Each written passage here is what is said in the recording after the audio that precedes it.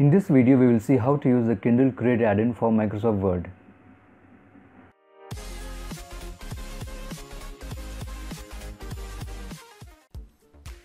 Kindle has released a new add-in for Microsoft Word, and in this video, we will see how to download, install and use it to create our Kindle ebooks. You can download the add-in from this website as shown on the screen. This add-in only supports Word 2010 or above for now, and a minimum of Windows 7 operating system is required. The link to download this is given in the description section below. Currently, this add-in is only available for Windows and not for Mac.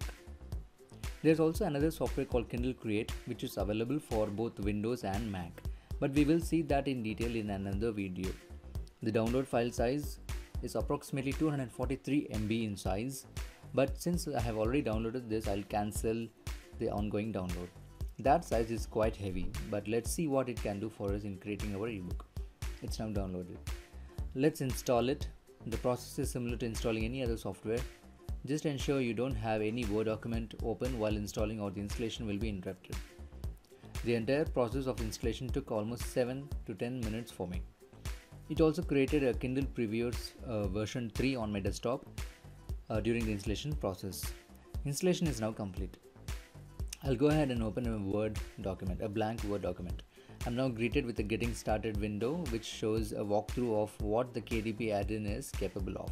It has a dedicated Kindle tab within the Word document. There's also an inbuilt previewer. There are also other options to customize our ebook to publish into paperback. Let us now get into the actual Kindle add-in and see what it is all about. So in this blank Word document, what I have is the Kindle tab open, and I'm going to go ahead and click Get Started to see what happens. So that's the starting point. So here it shows me a welcome screen, and then I'm going to click Continue. And then I could select a theme here. 4 themes are available. I'll go ahead and just choose Classic for now and say Continue. Trim options, there are a couple of trim options here, but I'm going to leave it to the default because these are only for paperbacks. I'm not worried about while creating an ebook. Click Continue and then say Finish. So it prepared my Word document, and then all of these other options are activated. As you can see, it is organized into a structured way where it starts from getting started and then inserting elements into book, common elements, elements by type, and then paragraph formatting, finally reviewing, and then preparing it for publishing. So it's organized structurally, which is good. So this is the theme options where we chose. I think we can change whenever we want it. So even after you decide after writing the book that modern theme is better, we can go ahead and change it over here. For now, I'll just leave it to classic. Trim sizes again for paperback, we saw that. We can insert a lot of options from these template pages. So book title page would give us this title. Let me undo that. And then these are separator for sections, section break, many other options. I think it will make more sense if we have a sample book into place to see what are the other options available. For that, I'm going to click on this help and say view sample book, so that it's easy for us to walk through the complete Kindle options available here. Alright, so as you can see from here, under this current paragraph formatting, it helps us to see where we are. So whatever we select here, say this title, book title, it says book title over here. If I click on this one, this changes to say that we are under book subtitle now, and this is author name. Similarly, the other options like the current element keeps changing as per our current selection. This is the copyrighted text section. This is the dedication text, opening quote, other page title, body text, and so on. In case you want to customize this, perhaps if you're going to start writing your book from now on, this is the best way to start with the sample and then keep replacing your elements. If you already have a written book, perhaps then you might want to open this and then go to the Kindle tab and then start customizing from there on.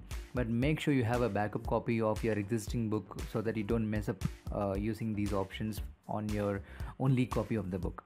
There are quite a good few number of options here, and yeah, this is the block quote. So these options can be inserted through these elements section, apply elements by type.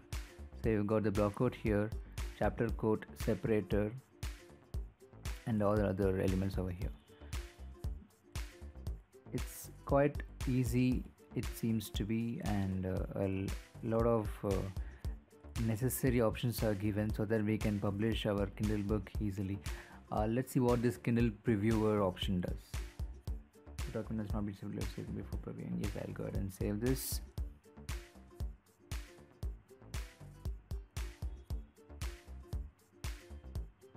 It's taking a while. Still going on.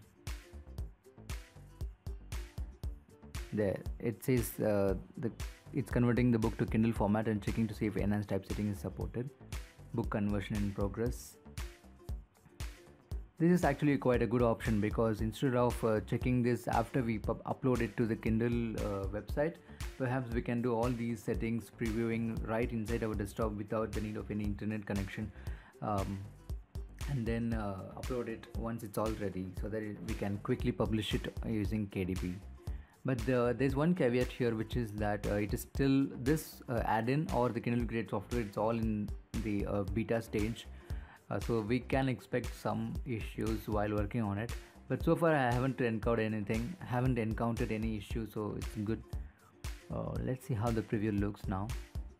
It's taking quite some time. Yeah, there it's looking very good. Let me see all the pages. It's really good. It's neatly structured into different sections, and I hope this is how it also looks on the Kindle. Well, I see there's some change over here. See, there's a break in the sentence. Perhaps that's how the Word document was. Everything else looks good. There's a neat section break here. It looks really professional. Overall, it seems really nice.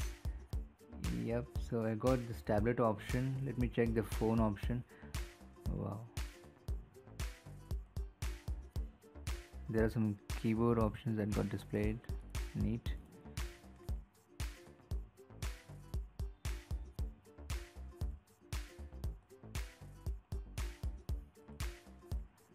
It's quite intuitive and it looks very neat. I could move around this phone as well. This is something perhaps I would definitely make use of when I am writing my current book. I can change the options to check how it looks.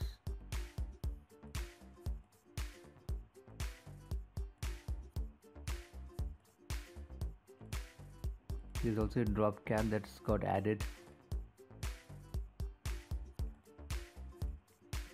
So this is the Kindle.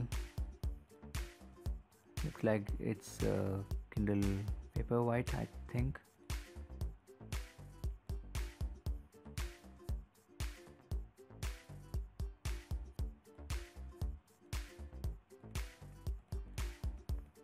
So that's all it has to about. Perhaps this is definitely worth trying.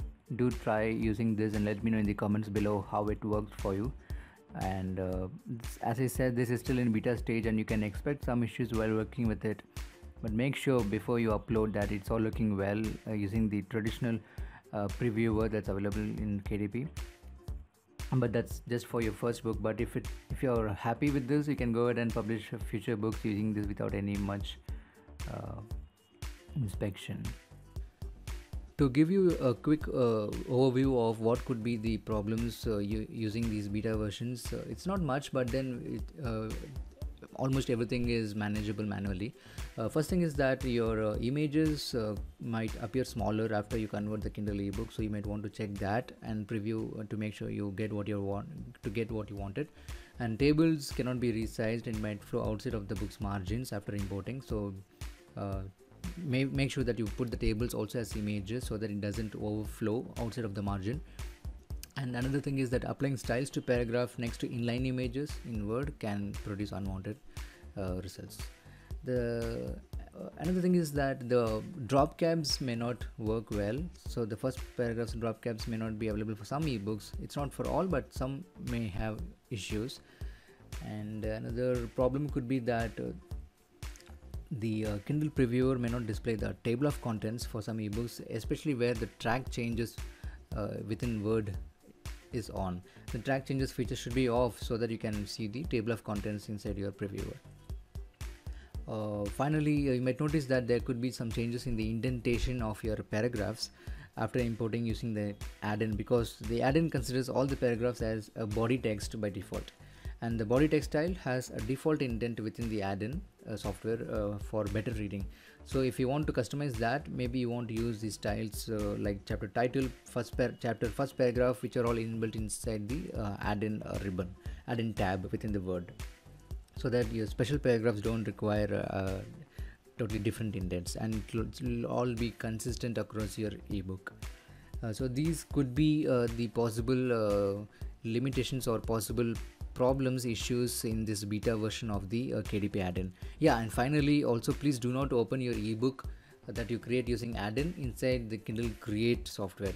Both necessarily won't talk well with each other, so that if you want to create an ebook inside Create, just use that for your preview and publishing. If you want to use KDP add-in, just use that alone. Please don't mix both these softwares for now, because these are in beta stage and they may not talk well with each other. I go ahead and close it. So that's all it has to about using the Kindle add-in for Microsoft Word. Thanks for watching. Please do like and subscribe for more such videos.